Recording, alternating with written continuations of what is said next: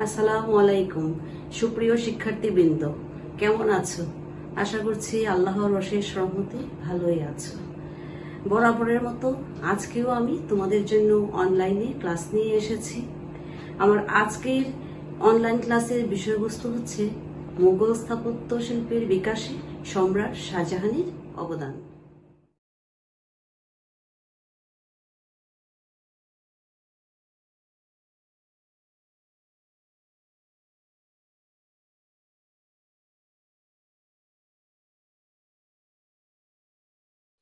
শিক্ষার্থীবৃন্দ, আজকে আমার অনলাইন ক্লাসের বিষয়বস্তু হচ্ছে মোগল স্থাপত্য শিল্পের বিকাশে সম্রাট শাহজাহানের অবদান। তাহলে চলো, সম্রাট শাহজাহানের স্থাপত্য শিল্পে কী কী অবদান রেখেছেন সে সম্পর্কে এখন আমি আলোচনা করছি। মোগল সম্রাট শাহজাহানের নেই সৌন্দর্য ও জাঁকজমকপ্রিয় নরপতি পৃথিবীর ইতিহাসে বিরল। স্থাপত্য শিল্পের দিক দিয়ে পৃথিবীর আর কোনো সম্রাটই এত গৌরব অর্জন করতে সক্ষম হননি। তার রাজত্বকালে মুঘল শিল্প ও স্থাপত্যের চরম উৎকর্ষ সাধিত হয়। তিনি ছিলেন সর্বশ্রেষ্ঠ শিল্পস্রষ্টা। তার স্থাপত্য শিল্পের অনবদ্য রূপশ্রীকে ঐতিহাসিক ফার্গুসন স্থাপত্য শিল্পে রচিত মাণিক্য ধারা বলে বর্ণনা করেছেন। শিক্ষার্থীবৃন্দ, পূর্বপুরুষদের তুলনায় তার স্থাপত্য কৌশল কীরকম ছিল সেই সম্পর্কে তোমাদেরকে বলছি। সম্রাট আকবর ও জাহাঙ্গীরের আমলে নির্মিত সৌধগুলোতে লাল পাথরের আধিক্য দেখা যায়। অন্যদিকে সম্রাট শাহজাহানের রাজত্বকালে নির্মিত সৌধগুলোতে মরমর পাথরের ব্যবহার দেখা যায়। এছাড়া তার নির্মিত স্থাপত্য শিল্পে চাকচিক্য ও সৌন্দর্যের প্রতি বেশি গুরুত্ব দেওয়া হয়েছে। সম্রাট আকবর ও জাহাঙ্গীরের রাজত্বকালে নির্মিত স্থাপত্য হিন্দু মুসলিম স্থাপত্যের মিশ্রণ রীতি দেখা যায়। অন্যদিকে শাহজাহানের রাজত্বকালে নির্মিত স্থাপত্যের ইন্দো পারসিক রীতির ছাপ পরিলক্ষিত হয়। ঐতিহাসিক এডওয়ার্ড ও গ্যারট বলেন, প্রকৃতপক্ষে শাহজাহানের আমলেই পারস্য ভারতীয় নমুনার স্থাপত্য শিল্প সর্বোৎকৃষ্ট সৌন্দর্য লাভ করে। শিক্ষার্থীবৃন্দ, প্রথমে আমি আলোচনা করছি সম্রাট শাহজাহানের অনবদ্য অমর ও সর্বশ্রেষ্ঠ সৃষ্টি যমুনা নদীর তীরে আগ্রায় নির্মিত তাজমহল সম্পর্কে। এ তাজমহল সম্রাট তার প্রিয়তম স্ত্রী মমতাজ মহলের প্রেমের নিদর্শনস্বরূপ বানিয়েছিলেন। সম্রাজ্ঞী মমতাজ 1630 খ্রিস্টাব্দের 7 জুন সম্রাটের দাক্ষিণাত্যের বুরহানপুরে খানজাহান লোদির বিরুদ্ধে সামরিক অভিযান পরিচালনাকালে মৃত্যুবরণ করেন। 1631 খ্রিস্টাব্দে এর নির্মাণ কাজ শুরু হয়। ঐতিহাসিক আব্দুল হামিদ লাহোরির মতে এ তাজমহল বানাতে 12 বছর সময় লেগেছে এবং 50 লক্ষ রুপি ব্যয় হয়েছে। ফরাসি পরিব্রাজক টেভার্নিয়ার এ সময় আগ্রায় উপস্থিত ছিলেন। তার মতে তাজমহল নির্মাণ করতে 22 বছর সময় লেগেছে এবং 3 কোটি রুপি খরচ হয়েছে। অন্য একটি হিসাব মতে এর নির্মাণ ব্যয় ছিল 4.5 মিলিয়ন পাউন্ড স্টার্লিং। বহু স্বনামধন্য দেশি বিদেশি কারিগর এ তাজমহল নির্মাণে অংশগ্রহণ করেছিলেন। ঐতিহাসিক টেভার্নিয়ারের মতে 20,000 কারিগর এতে অংশগ্রহণ করেছিলেন। আগ্রার তাজমহল সৌন্দর্য বর্ণনা করার মতো নয়, এর সৌন্দর্য শুধু উপভোগ করা যায়। শিক্ষার্থীবৃন্দ, বিশ্বের বহু মানুষ এর সৌন্দর্য উপভোগের জন্য ছুটে আসেন। বিশ্বকবি রবীন্দ্রনাথ ঠাকুর তার শাহজাহান কবিতায় তাজমহল সম্পর্কে লিখেছেন, হীরা মুক্তা মাণিক্যের ঘটা, যেন শূন্য দিগন্তের ইন্দ্রজাল ইন্দ্রধনুচ্ছটা। যাই যদি লুপ্ত হয়ে যাক, শুধু থাক এক বিন্দু নয়নের জল, কালের কপোতলে শুভ্র সমুজ্জ্বল এ তাজমহল। শিক্ষার্থীরা, এবার আলোচনা করছি সম্রাট শাহজাহানের শিল্পানুরাগের আরেকটি অবিস্মরণীয় কীর্তি এবং অনবদ্য সৃষ্টি ময়ূর সিংহাসন সম্পর্কে। সম্রাট শাহজাহান ছিলেন জাঁকজমকপ্রিয় সম্রাট। মণিমুক্তা খচিত বিশ্ববিখ্যাত ময়ূর সিংহাসন ছিল তার জাঁকজমক ও আড়ম্বরপ্রিয়তার এক উজ্জ্বল দৃষ্টান্ত। পারস্য শিল্পাচার্য বেবাদল খাঁর তত্ত্বাবধানে প্রায় 7 বছর সময়ে প্রায় 1 কোটি রুপি ব্যয়ে এই সিংহাসনটি নির্মিত হয়েছিল। এই সিংহাসন তৈরির পেছনে সম্রাটের 2টি উদ্দেশ্য ছিল। প্রথম উদ্দেশ্য ছিল সম্রাটের অধীনে মূল্যবান সম্পদের বা অলঙ্কারের ভাণ্ডার প্রদর্শন করা। 2 নম্বর উদ্দেশ্য ছিল সাম্রাজ্যের বিশালতা ও সমৃদ্ধি দেখানো। সিংহাসনটি লম্বায় 3.25 গজ, প্রস্থে 2.50 গজ এবং উচ্চতায় 5 গজ ছিল।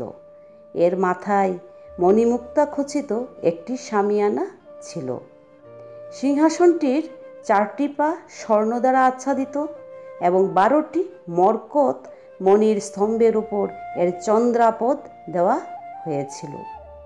প্রত্যেক স্তম্ভের মাথায় মণিমাণিক্য খচিত 2টি ময়ূর মুখোমুখি বসানো হয়েছিল, যাতে মনে হয় ময়ূর 2টি ঠোকরে ঠোকরে গাছের ফল খাচ্ছে।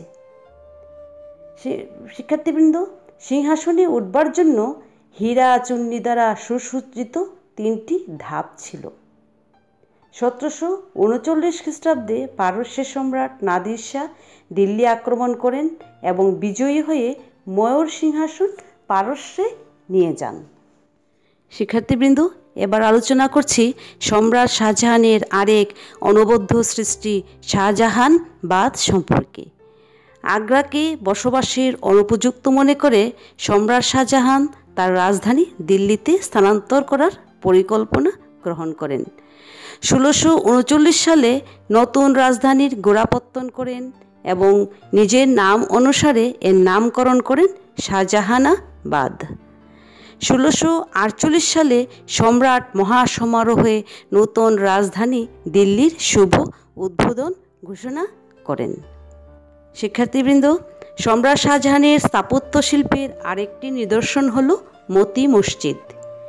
এটি দেওয়ানি আমের উত্তরে অবস্থিত শ্বেত পাথরে নির্মিত। এ মসজিদের আয়তন দৈর্ঘ্যে 75 মিটার এবং 60 মিটার।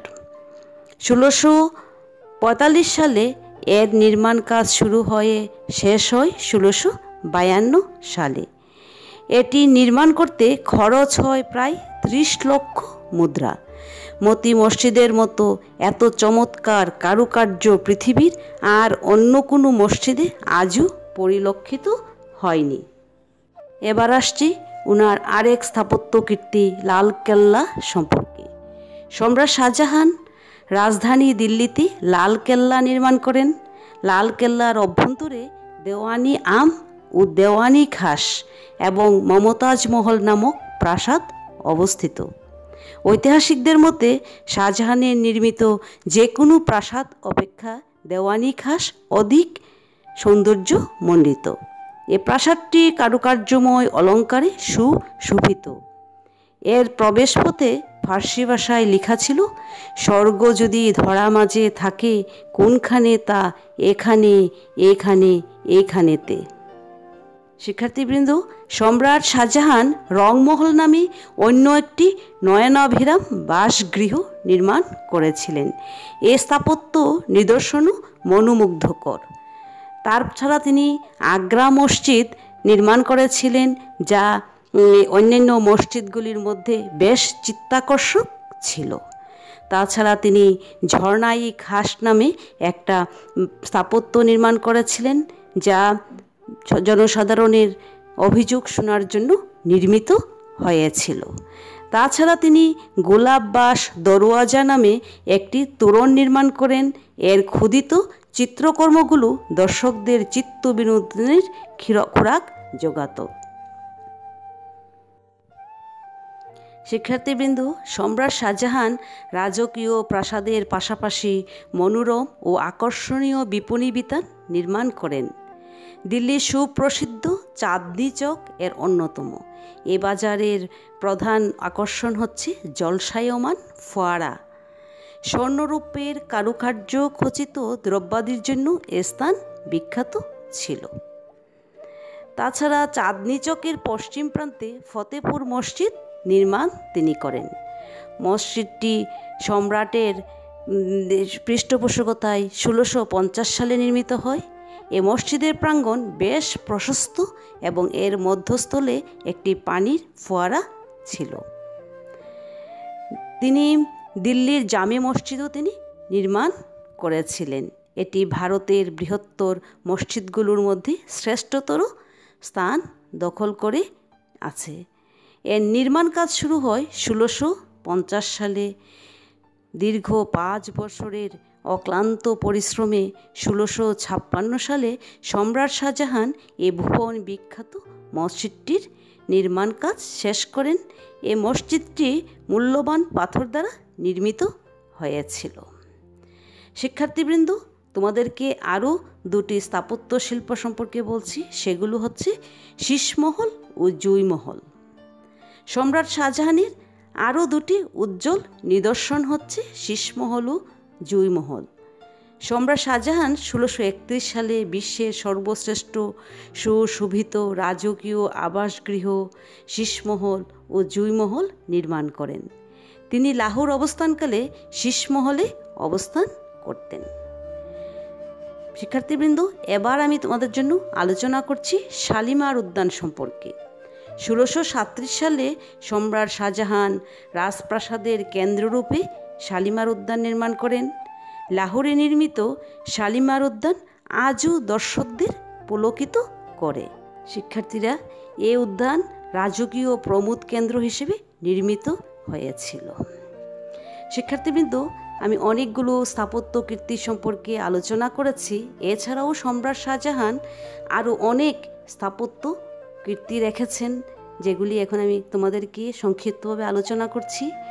যেমন তিনি খাসমহল, নৌলাখ, রংমহল, খোয়ারঘর ইত্যাদি নির্মাণ করেন। এছাড়া নিজামুদ্দিন আউলিয়ার স্মৃতিসৌধ, কাবুল, কাশ্মীর, আজমির, আহমেদাবাদের প্রাসাদ, দুর্গ, মসজিদ ও অট্টালিকা বিশেষভাবে উল্লেখযোগ্য। শিক্ষার্থীরা, এভাবে সম্রাট শাহজাহান ছোট বড় আরও অনেক স্থাপত্যের মাধ্যমে ইতিহাসে অমর হয়ে আছেন। আর তার আমলে স্থাপত্য শিল্পের অভাবনীয় বিকাশ ঘটে। তাই আমি সর্বশেষে বলবো, ভারতীয় উপমহাদেশের শাসন ইতিহাসে মুঘল শাসনকালকে শিল্প ও স্থাপত্যের বিপ্লবকাল বললেও অত্যুক্তি হবে না। কারণ মুঘল সম্রাটগণ শিল্প ও স্থাপত্যের উদার পৃষ্ঠপোষক ও সমজদার ছিলেন। তবে মুঘল সম্রাটদের মধ্যে সম্রাট শাহজাহানই ছিলেন স্থাপত্য শিল্পের প্রকৃত সমজদার। এজন্য তার রাজত্বকালে মুঘল স্থাপত্য শিল্পের চরম উৎকর্ষ প্রসার সাধিত হয়েছিল। ঐশ্বর্যশালী ও মহামান্বিত শাহজাহানের কীর্তিগুলো তার আমলে আর্থিক প্রাচুর্যের স্বাক্ষর বহন করে, যার ফলশ্রুতিতে ঐতিহাসিকগণ তাকে the Prince of builders or engineer king বলে আখ্যায়িত করেছিলেন। শিক্ষার্থীবৃন্দ, আমার আজকের অনলাইনের ক্লাস এখানেই শেষ হয়েছে। তোমরা ভালো থেকো। ধন্যবাদ।